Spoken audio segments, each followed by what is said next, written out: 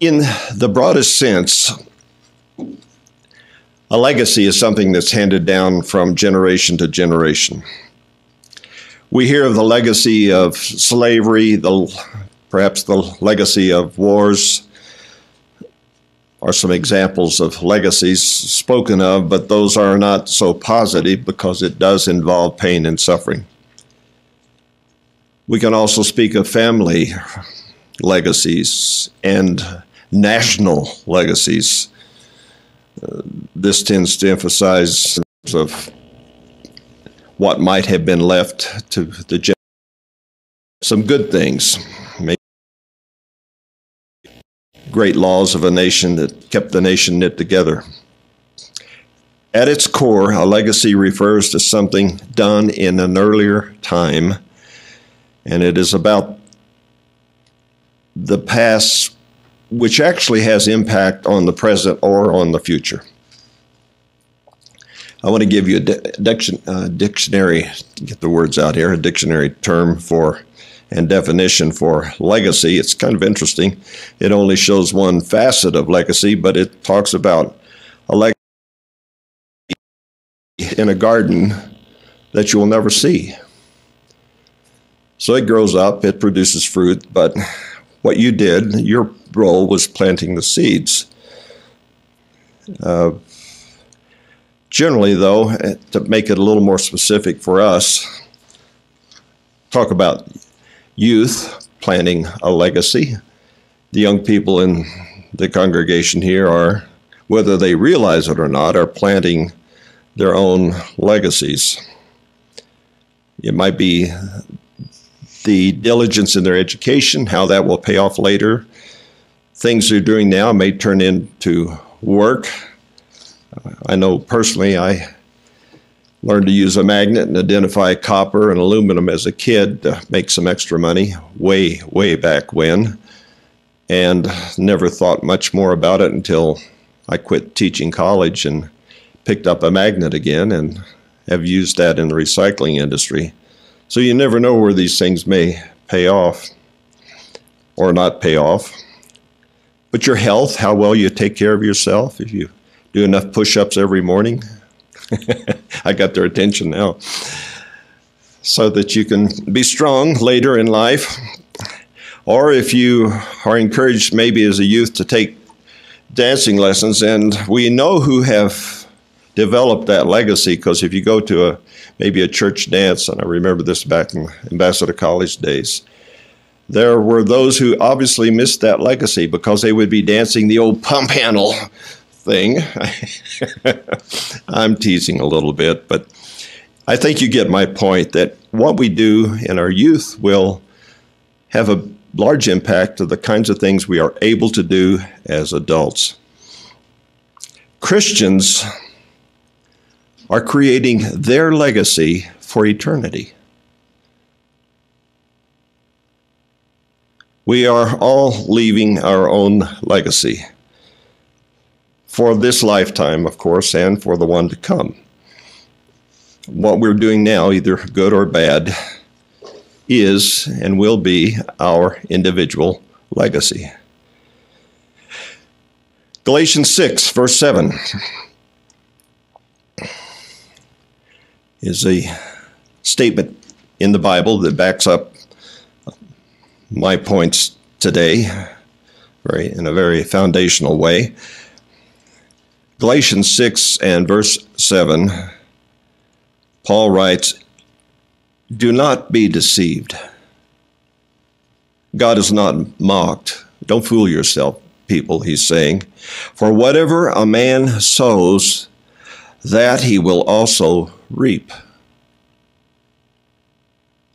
Then an interesting scripture that adds a further dimension to this concept of legacy, especially as it applies to Christians. Matthew 19, verses 28 and 29. Matthew 19, verse 28. And the disciples were wondering, and if I could paraphrase, they're saying, well, what is What do we get out of this? What will be our legacy? Verse 28, so Jesus said to them, assuredly I say to you that in the regeneration, in the resurrection period, when the Son of Man sits on the throne of his glory, you who have followed me, very specific here, you who have followed me will also sit on 12 thrones, judging the 12 tribes of Israel. Now here is a specific legacy for the 12 apostles of Jesus Christ. They're going to be used in a unique way. Verse 29, and then he broadens the scope here. And everyone who has left houses or brothers or sisters or fathers or father or mother or wife or children or lands for my name's sake, he says, shall receive 100-fold and inherit eternal life. And parallel scriptures talk about receiving things not only in that future kingdom of God, but now. So it's really important to pay attention to the kind of legacy we're leaving by what we're doing day in and day out. I'm going to give you 2 points on how to leave a legacy as a Christian, as someone who aspires to eventually be in the kingdom of God. And this will actually have a lot to do with where you end up, because God has a specific role in mind for us. He's called us to offices, if you please, to opportunities in his kingdom. Let's go to Hosea 20 and verse 12. The first of 2 points here. It's very simple. I'm just going to read the opening phrase here. If you want a really great legacy in the future, Hosea 10 and verse 12, sow for yourselves righteousness. Remember, I read from Galatians 6 verse 7 that whatever a man sows, that he will also reap. Well, here's the first point that we need to really believe, and if we believe it, we will be motivated to do something about it. Sow for yourself righteousness. What is righteousness? It has to do with living according to the laws of God and to the will of God. Now, my second point, again, quite simple. 2 Corinthians 9 and verse 6. How do we sow our righteousness if we want to create a legacy? Well, this answers that. 2 Corinthians 9 and verse 6, but this I say, he who sows sparingly will also reap sparingly. Could I reword that a little bit and say, he who doesn't pay attention to his legacy won't have much of a legacy?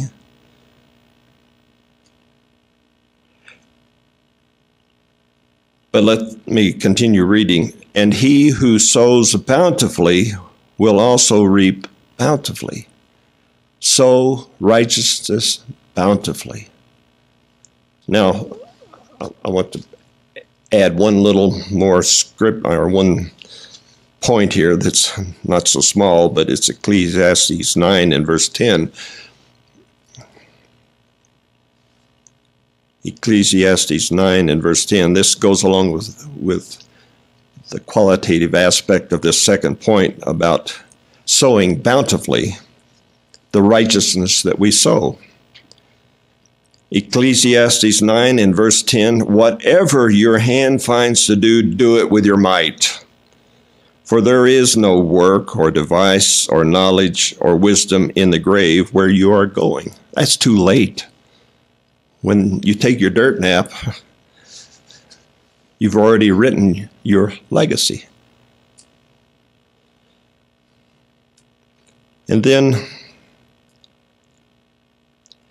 Revelation 22 and verse 12 will be a final scripture along with these points to keep in mind. Remember, I said, sow righteousness and sow it bountifully. That's the way we can build a legacy as Christians. But here in Revelation 22 and verse 12, one of the final statements we find in the Word of God, Christ says, "And behold, I am coming quickly, and my reward is with me to give everyone according to his work." Brethren, our legacy will be our legacy. And we've already seen that Christ adds so much to what we do, because we will be given eternal life.